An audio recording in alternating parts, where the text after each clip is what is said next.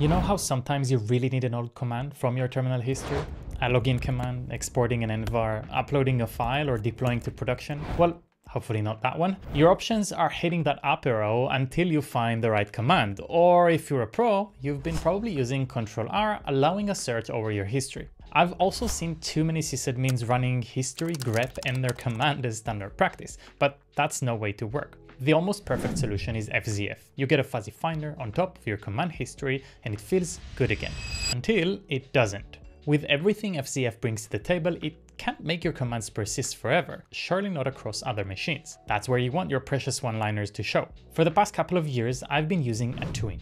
Atuin does it all: persistency over commands in a local database, filtering garbage, tracking metadata like exit codes, but also syncing remotely if you want it. But Atuin has its limits too. These history commands in your history, finding them is a piece of cake, but utilizing them often involves making changes, updating parameters, IDs, and others. And as much as I like VI mode in the terminal, this doesn't feel smooth. Well, not anymore. Atuin recently published Atuin scripts, a new way to make your one-liners a repeatable, parameterized scripts. And it's smooth like coconut oil. Let's get into it.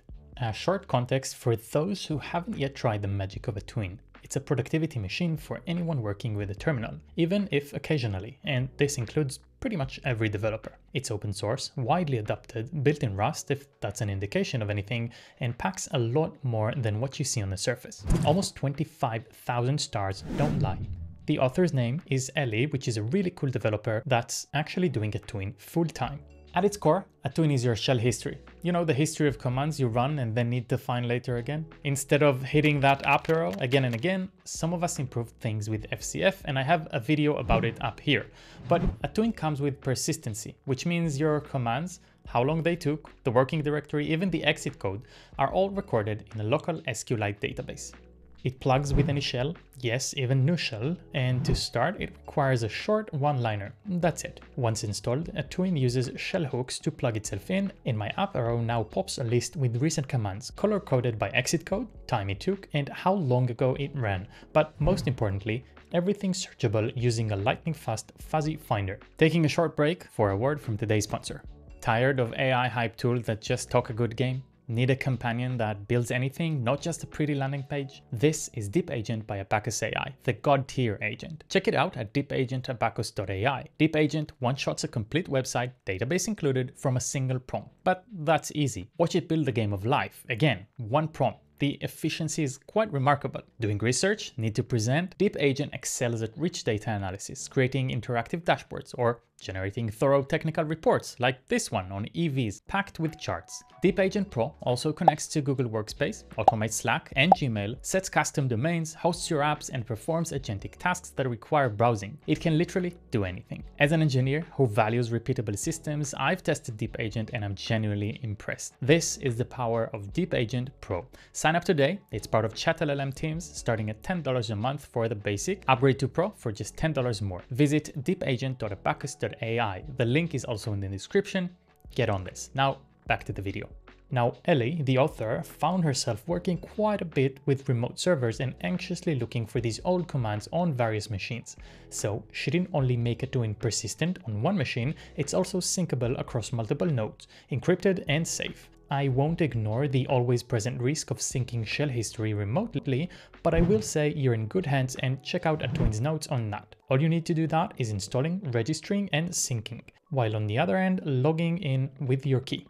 But we're not here to talk about remote hosts, we're here to elevate the process even further locally. Atuin Stats shows a graph of my most used commands, and while these are filterable using the config file, I didn't bother. What you can learn about me is that I'm an avid Kubernetes user, hence all the Ks that are mapped to kubectl. So, Atuin recently added Atuin scripts, taking these old long one-liners and turning them into a real machine. Atuin scripts list comes up empty at first, so I'll start by creating one script that has been bugging me for years, logging into ECR, which is the AWS Container Registry. Even when I can find it on my history, it requires different accounts and regions when I use it. So Atuin scripts new login-ECR. This is what a standard ECR login looks like. This is really two commands stitched together. One gets login password from AWS CLI, which then pipes the output to a standard Docker login. I'm really tired of that, so I can either copy the command or do that. Atuin scripts new login-ecr-last. This takes the last command and pops it into an editor. By just saving it, I can now run Atuin scripts run login-ecr, and there's the login succeeded I wanted. Already an improvement, but not enough to justify things. First, I'll create a new shell alias called ASR, standing for Atuin scripts run, so it's easier to use. This is a new shell configuration. By the way, I have a new shell video in the channel if you're curious. Now, ASR, login ECR, and great success. Let's take things further by creating a real script out of it.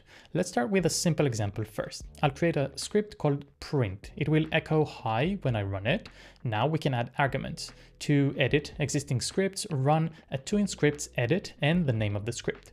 By the way, you can also rm it this way to remove script, so let's recreate it, and this time make it a bit more fancy by adding a tag, which we'll be able to read later, and even a short description. Now I can simply do echo $name, and then we have the script read from the environment. But that's boring and also requires you as a human to remember the script's env keys.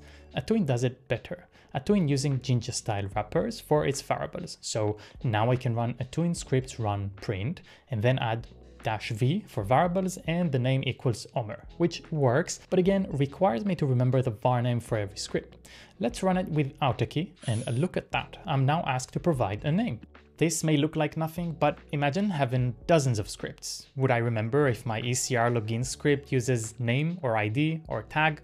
No way. So here's my name, DevOps Toolbox, printed to the screen after input. When listing the scripts now, there's also a tag and a small description, which are again greatly appreciated in an environment with lots of these. Atuin also comes with a get command for scripts that fetches their YAML structure. And if the shebang here interests you, then we think alike. Let's create a script, but this time with Python, using a different shebang. My Python hello script will use user bin env Python and then print hello from Python. ASR, Python hello, and voila. Another command I deal with a lot is uploading YouTube raw footage to S3 and then signing it to produce a pre-signed link. I was honestly doing that for more than 2 years every week. Not anymore. Pre-signing a link by asking the user for a file name, and that's it. ASR pre-sign, and there we are. So how do you find these one-liners that require a script? I'd start from the stats command we've seen earlier. Start there to see whether there's something that pops and is using parameters that can be tweaked. Then you can use Atuin's docs to tweak your search, filtering by exit code, running in a certain directory only, find your targets, build scripts around them, and enjoy. Atuin scripts made my local work so much more enjoyable after investing just 15 minutes into adding these most repeatable long commands as scripts that ask for input. But at the core base of Atuin, I mentioned a far more fundamental modern utility, FZF. I covered various ways to work with it and why it's my favorite command line utility of all times. Check out the video up here. Thank you for watching, and I'll see you on the next one.